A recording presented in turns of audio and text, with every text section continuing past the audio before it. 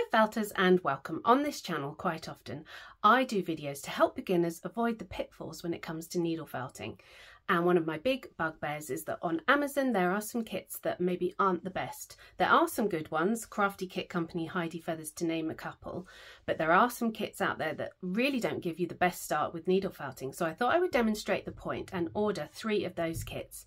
Boy was I surprised. And they also had polystyrene in them, and I've never used polystyrene balls, so let's get started and see how it went.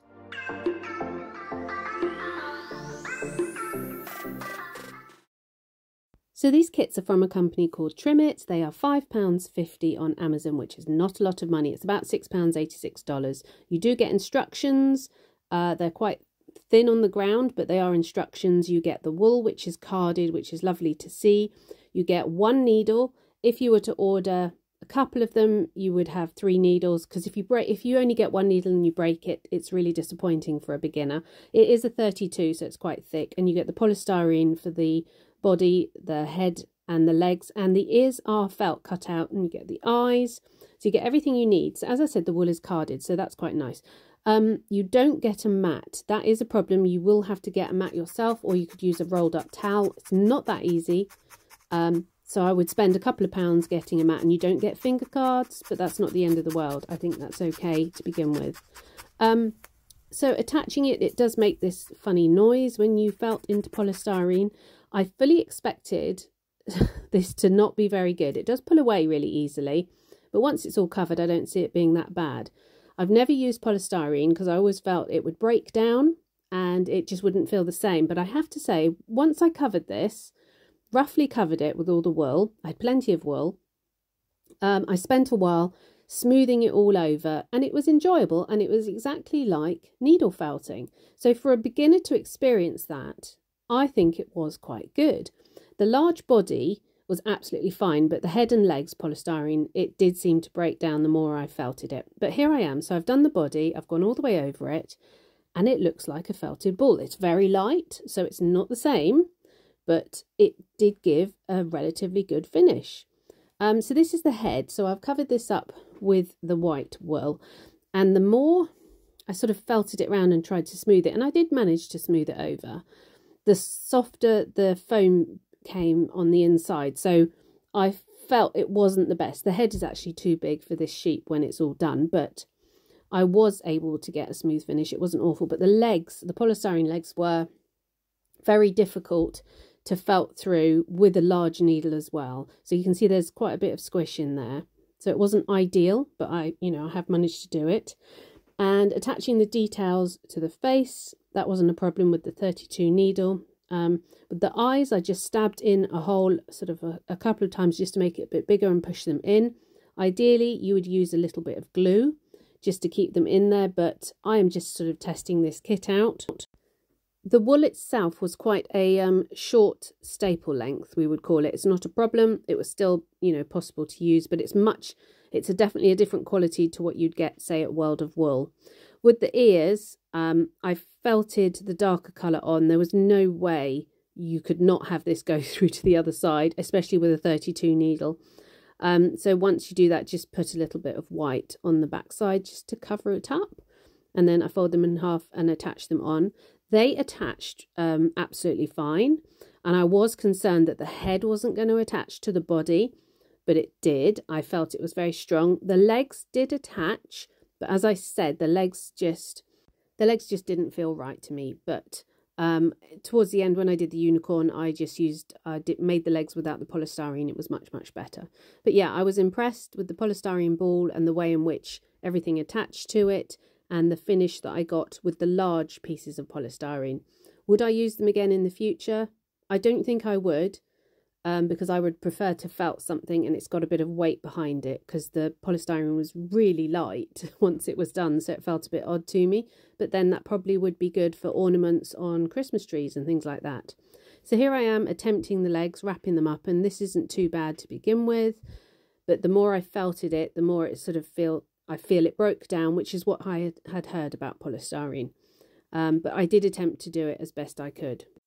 I had the title of this video all worked out before I actually did these kits in my head as the beginner needle felter, the struggle is real, meaning that it's really hard to get a good kit when you're a beginner. You pop on Amazon, you see this kit, you think it looks good, you get it, and it's really difficult.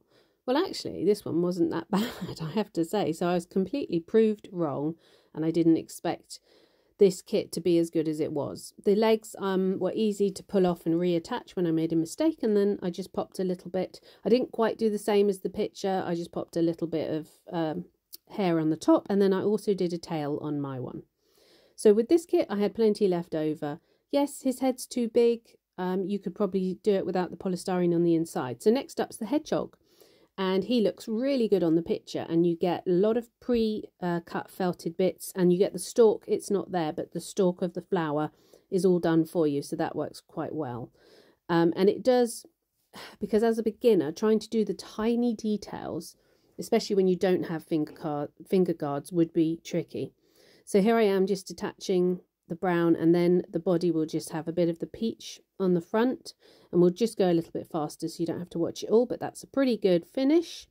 Any gaps were easy to cover up because it's carded wool. See, there's a little gap there, a bit of white showing through, so just take a little bit, and it merges really well, because the kits that really annoy me are the ones that come with all the tops, and poor beginners, you know, start using them.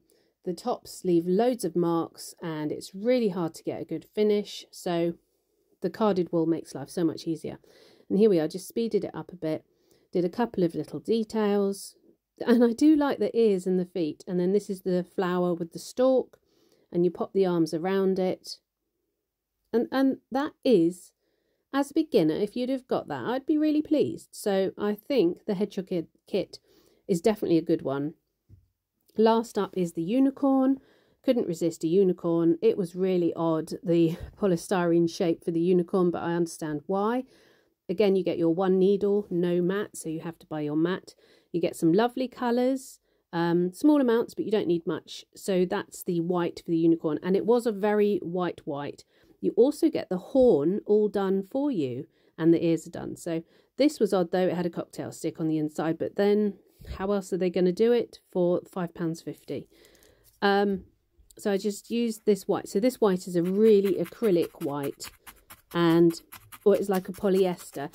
I didn't enjoy felting it. It gives a real crunch, and then you add to that the polystyrene underneath.